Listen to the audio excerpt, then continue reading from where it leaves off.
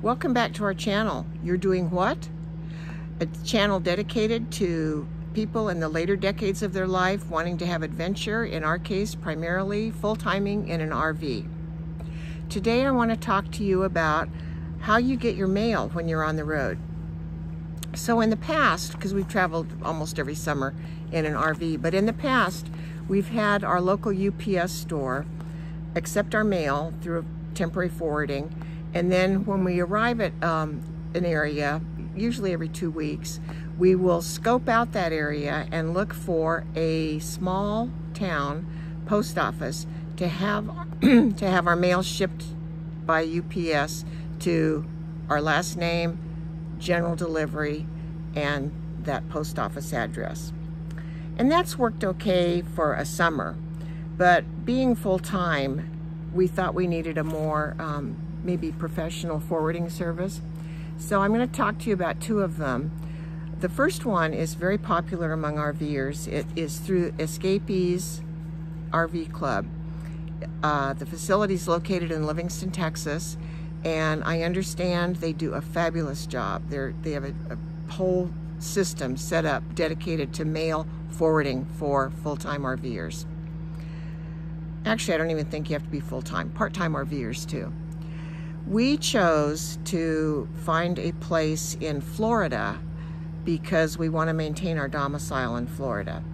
So this facility is called St. Brendan's Isle, and it caters to full-time boaters and RVers.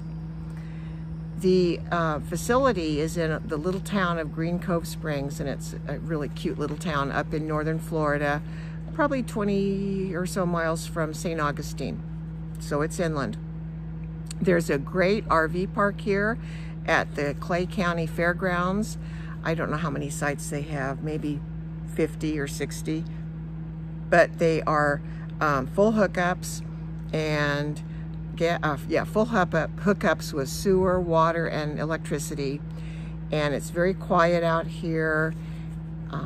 Just a really nice little place to stay, and close enough to Jacksonville where we have relatives that we can visit while we're waiting to be sure everything's firmed up for the mail forwarding. So how it works is, when you decide you're ready to go, at least 10 days ahead of time, you contact the U.S. Postal Service, and it's easy to do online, but you can also go into a post office and fill out a mail forwarding document. Now you can do temporary forwarding or permanent. We did permanent this time because we sold our house and we're not going to be going back to that address.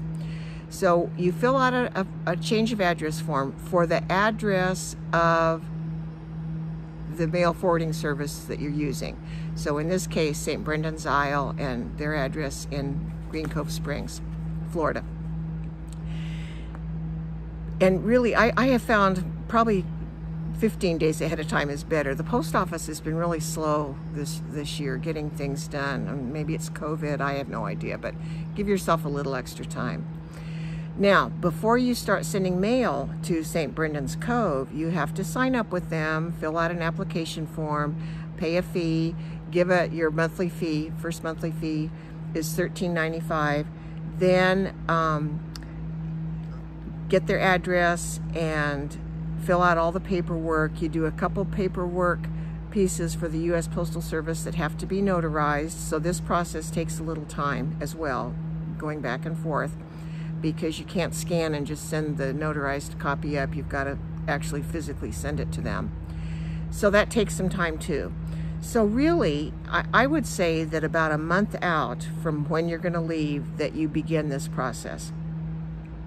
Now, we've had one package shipped to us from the facility, and it was just easy as could be. I called, they sent, we received, and we used priority mail, which is 2 to 3 days, I think, delivery through the U.S. Postal Service, and it worked just fine. And it included a couple of packages that we had ordered, as well as a lot of letters. I don't think we had much junk mail. It seems like they went through the junk mail and tossed it. Now, the other option you have for receiving your mail is to have the facility scan it and send it to you electronically. I still like to see the paper, but I can foresee more and more that scanning might be what we do most of the time, having them scan what has come in, other than packages, of course. Now, where do you send it? We choose little towns in wherever our next destination is, a small town around that area. So if we go to an urban area, let's say we go to Albuquerque, then we pick a little town, 10,000 people or so, maybe 7,000 people. We pick that post office because I have found over all these years of forwarding mail that smaller post offices tend to take better care of your mail because it's coming to general delivery with your name on it. And if you call those post offices ahead of time and say, mail is coming for me, I will be there within a week to pick it up, then I think they appreciate that because they'll watch for it.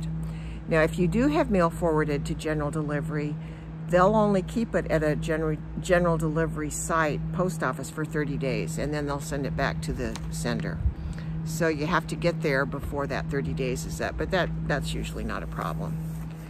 And with St. Brendan's Isle, you keep an account of $100 in that account, and when the account, to pay for postage, when the account drops below, I think $25, they'll recharge your credit card up to $100 to pay for those fees. Okay, it's a really simple process, and it's an easy way. When someone says, well, how will you get your mail? You're not going to be able to get your mail. How will we get in touch with you? You can say, I've got it covered. It's going to be forwarded and it's not a problem. And this is what we're doing. Have a great day, and I look forward to talking to you again. Adios.